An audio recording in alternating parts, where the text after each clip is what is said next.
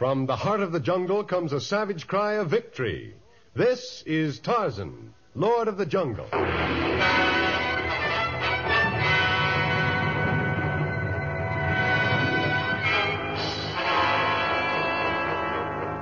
From the black core of dark Africa, land of enchantment, mystery, and violence, comes one of the most colorful figures of all time, transcribed from the immortal pen of Edgar Rice Burroughs, Tarzan, the bronzed white son of the jungle. And now, in the very words of Mr. Burroughs, the story of Tarzan and the Simba Hodari.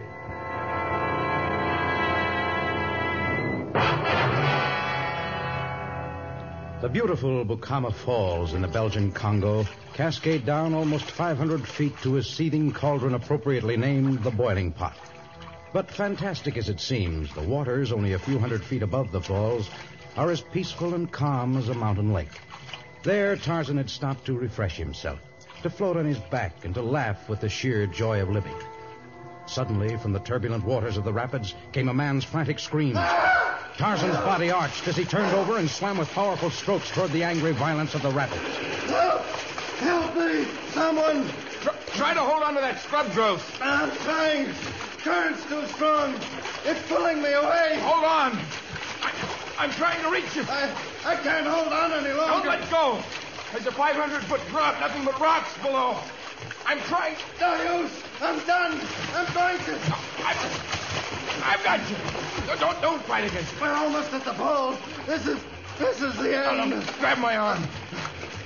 I can reach that overhanging limb. We might be able to. I reached it. Hold tight while I try to pull you up. All right. Oh. Got you. Now relax. Let me. Right. Only this old limb will bear our weight until. The tree's cracking. We'll never make it. Oh, we can try.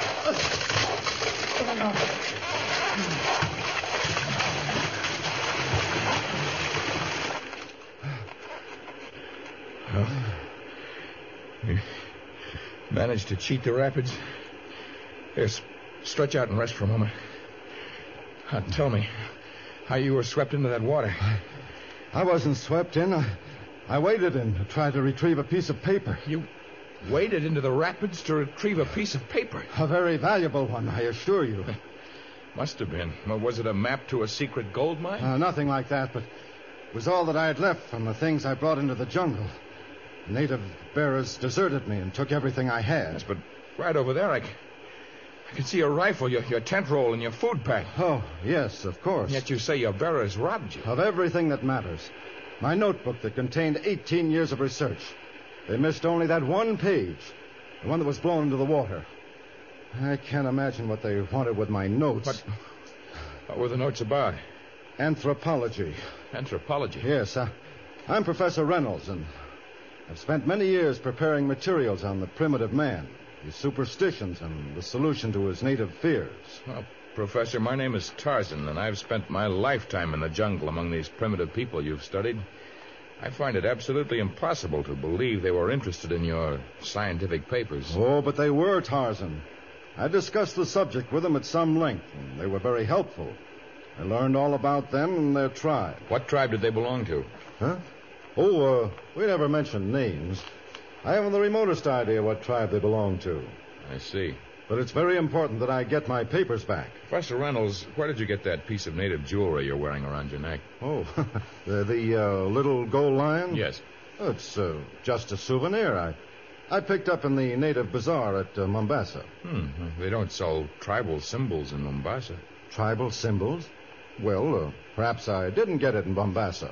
I've collected so many things here in Africa.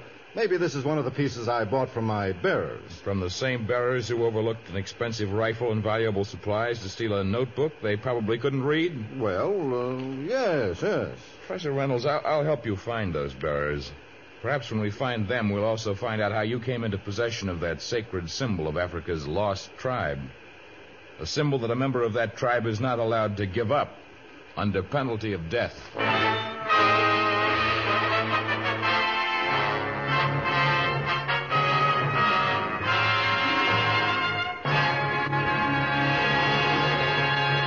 In just a moment, we'll return to our story of Tarzan and the Simba Hodari.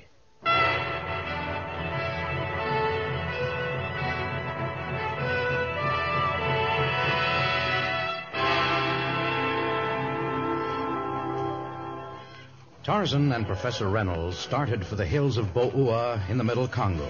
Because of the heat, they traveled at night. And as they entered the rocky country, they saw silhouetted against the moon animals whose gaunt frames reflected the scarceness of food. Now, as the travelers penetrated deep into the barren, rock-studded hills, a hunger-crazed hyena suddenly leaped upon Tarzan from an overhanging ledge. Surprised by the attack, Tarzan went down, and his knife dropped from its sheath and went skittering across the rocks. My knife! Professor!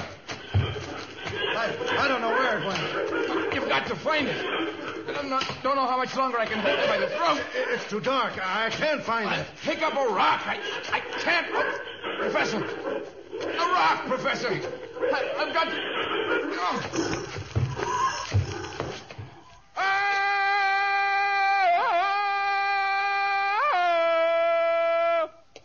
You were magnificent, Tarzan. Imagine killing an animal like that with your bare hands. Wouldn't have had to use my bare hands if you'd found my knife or tried to help me in some way. Well, I'm not much good at that sort of thing. Where's that knife? It's so dark here. Well, Tarzan, you've led me into the most barren part of the entire Congo.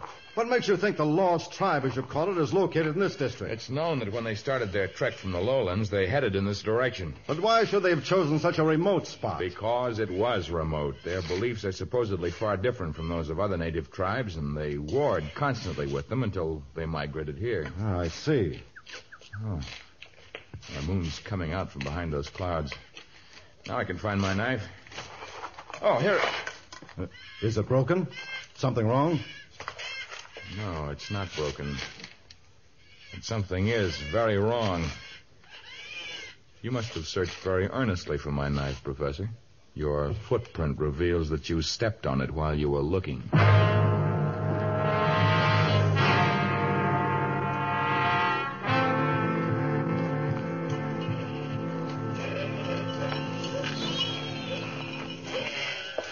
Well, you found their village all right, Tarzan, but doesn't look any different from any other native village. No, it's just an ordinary jungle village, lazing in the sun.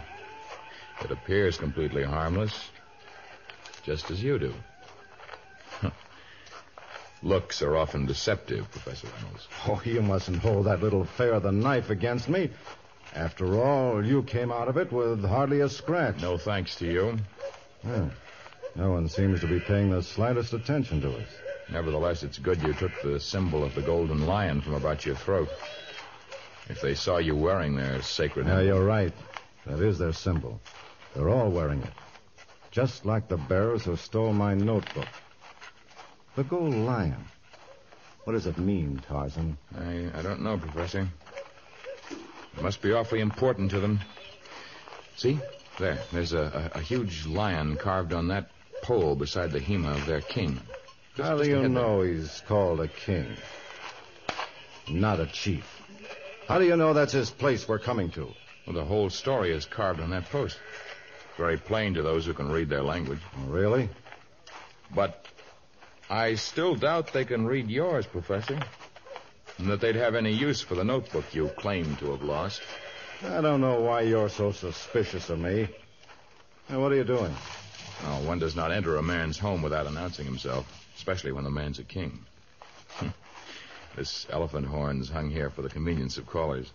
This is their substitute for a doorbell. Oh? Oh, how do you know about that? Kuja, oh! Watu, Cheupe? Wagene? Kuja! Hey, what's going on? He asked who came. I told him white men, strangers. He's given us permission to enter. Oh, come on.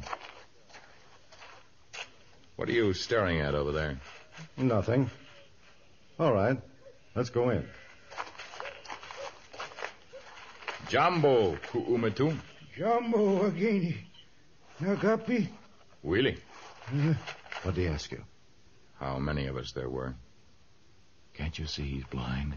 I thought he looked rather... Hey, look.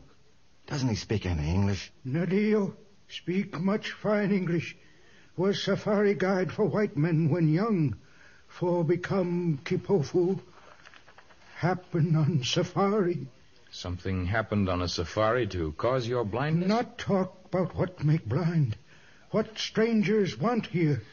Well, my name is Tarzan, and this is Professor Reynolds. He engaged several bearers in Mombasa a few months ago, and he believes the men were of your tribe. The professor claims the men stole something of value from him. No member Bo or tribe steal, not even thing of small value. Penalty for steal is death. For stealing anything? Nadio. A death penalty even for petty thievery? That's something.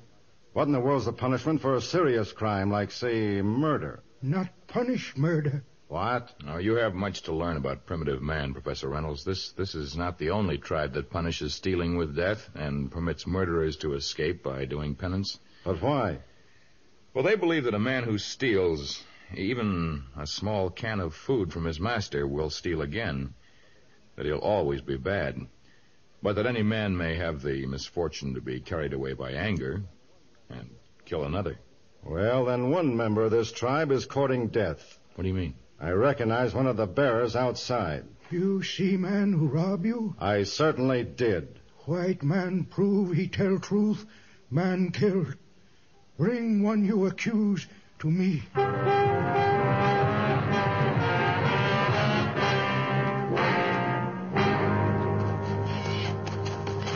Don't let him get away, Tarzan. Don't let him escape. He's the one I recognized back in the village. Don't let him. Stop! Stop! I just want to ask you some questions. Please, not to stop me. Please, let me go. I mean you no harm. I only want to know if you took a notebook from Professor Reynolds. Tomorrow I answer question. If you stop me now, you bring death to all Boer people. If I stop you, it will... How is it you're not wearing the sacred symbol around your throat? Please, let me go. Tomorrow, answer all question. I promise not run away. All right. Go back to the village. You better hurry before Professor Reynolds catches up with us. Santa, great lord of jungle, Santa. Tarzan! Over here. See, you didn't catch the rascal. Well, it doesn't matter. The king will round up the whole tribe now that I can show him concrete evidence that it was one of his men who stole my notebook. You now have concrete evidence? I'll say I do. Here's one of the pages from my notebook. The rest of the pages are nailed to the trees backed by those big rocks. Nailed to the trees? In a big circle. I don't know what it means, but there's no doubt now that... All right, Professor Reynolds. We'll gather up the pages. And then we'll go back to the village and have another talk with the king. No, not go back. Where in the world, girl?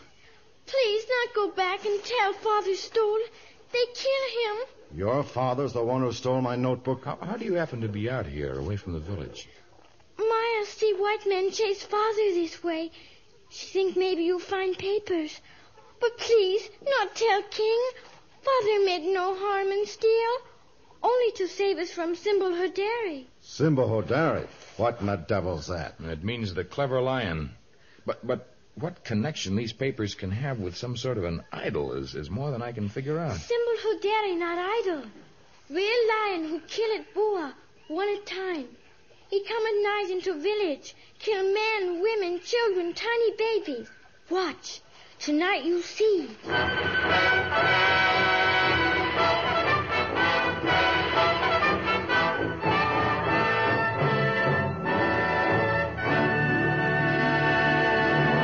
In just a moment, the action-packed conclusion of Tarzan and the Simba Hodari.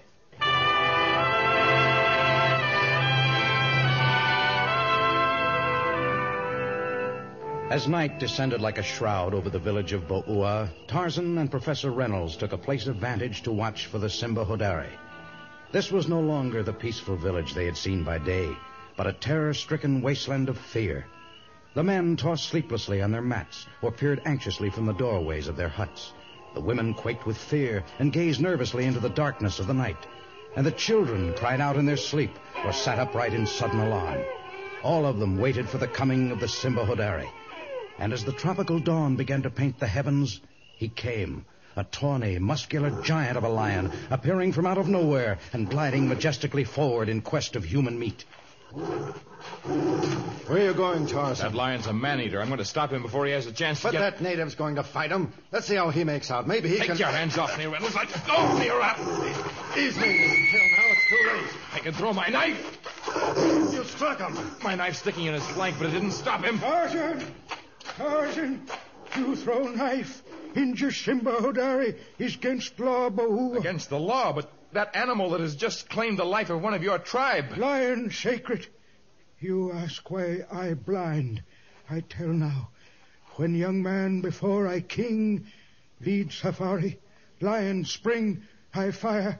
Lion killed, I struck blind. Is keep hopeful now. But you may have been blinded by any number of things. Many diseases Guard, caused... make prisoner of man who would kill Simba Hodari. I won't be taken prisoner because I tried to help.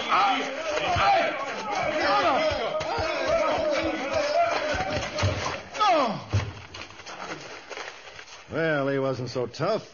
It only took 20 of your men to subdue him. Put Tarzan chains, take prison hut. Do you suppose you might have a place for me to sleep? There's some things I'd like to talk over with you in the morning, Your Majesty.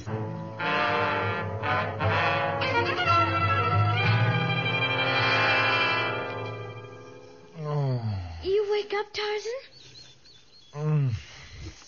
What? Oh, that little girl. Maya bring food from Hema of her mother. Oh, but food is very hard to get here. I hate to deprive you. Was for morning meal, Father. He not need now. Oh? The Simba Hodari? Last night, it was him you tried to save. I'm very sorry. Maya, I noticed that you and the king are the only ones who speak English here. How is it that you happen to speak it? King Maya, my grandfather, he teach. And the man who was killed last night? Your father, was he the son of the king? Yes, Tarzan. He put me in chains for trying to save his own son. Maya, can you possibly try to release me from these chains? No, only King has key. Well, I have two objectives now. Getting free and beginning to understand this whole crazy affair. Maya, tell me, could your father read English? No. Well, then why did he steal Professor Reynolds' book? White men say book tell how natives get rid demons and enemies.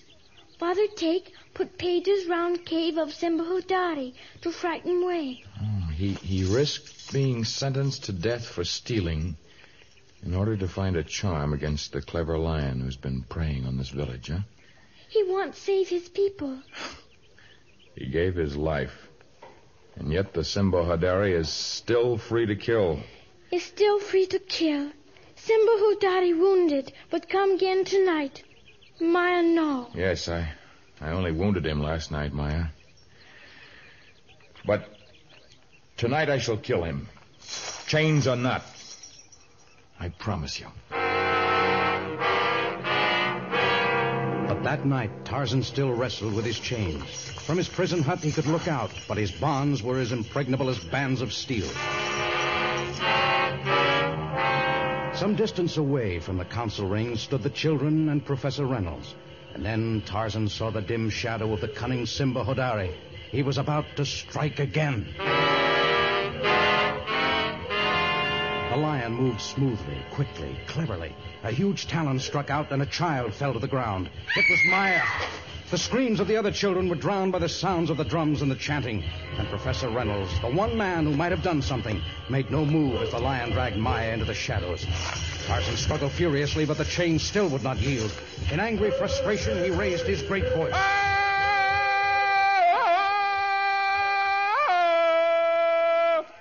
Tarzan, why you make screams like bull ape? That's Maya. The Simba Hodari has dragged Maya off to his lair. Maya? Unfasten this chain. Will you let me free so that I can save her, if she's not already dead? No. Simba Hodari wants life. He take. Boa not rise against him. But this is your own granddaughter you're speaking of. If the Simba Hodari must be given a life, give him one. Mine, yours, anyone's, but not that of a child. Maybe he do accept other life. Yes. Yes, he will. Now, Let's not waste any more time with words. Undo me and let me follow him to his lair, will you? Ilio, we undo. But Simba Hodari must have life of Bo'ua. Tarzan, take me to cave. Well, this is a novel twist. The king's Keep going to... quiet, Reynolds.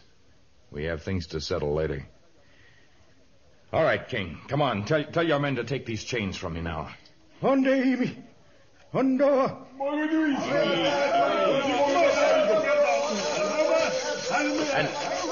And I'll need a knife, too. I give knife.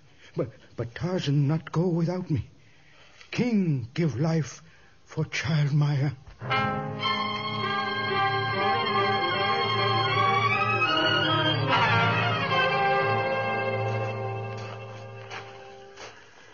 Tarzan, this cave Simba Hodari? Yes. And Maya was still alive when he dragged her in. I can see the signs of her struggle here. Come. Hurry. Not let go, hand. No. I'm almost as blind in here as you are. Oh, there's not a single crack of light. Where, Maya, Tarzan? Simba Hodari? I can't tell. Oh, it's not a single breath of air stirring. And no sound. Me afraid Maya already dead. Simba Hodari lie quiet in corner. Wait, spring at us. No, I don't know. Perhaps. Now, just hold my hand and we'll begin to work our way along this wall here. Wait. You? Poor Simba Hodari. Poor king of beasts. Tarzan, he's Maya. Yes. Come on. Hush. Do not make much noise. Tell me, what is Tarzan? What happens? King. Maya. Maya, in that corner. And she's kneeling beside that lion. Why, I cannot understand. I sing to him, grandfather. He dying. Yes. He is dying. Simba carry Maya here. Drag inside cave, but lose much blood. Maya try help him. Pull Tarzan's knife from side. Make bleed worse. He's sad, lonely now. Simba Hodari is dead. Yes. Come, Maya. We'll go outside and face some other problems now.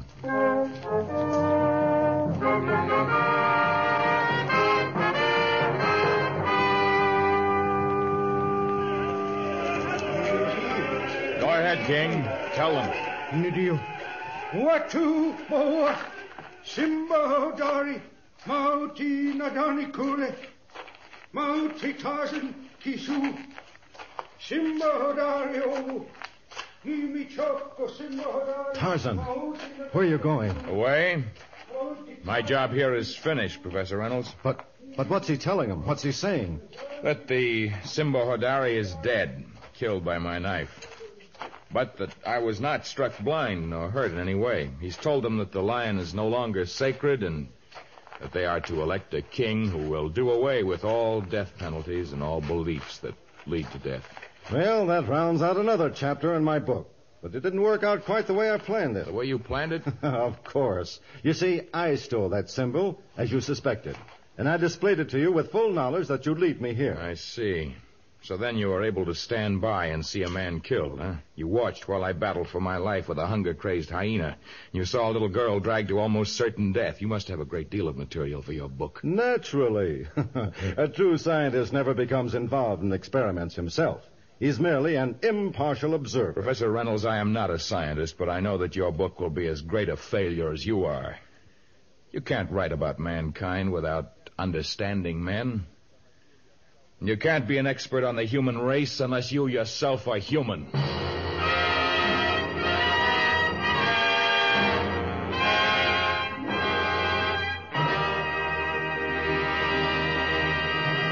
In just a moment, a word about our next story of Tarzan.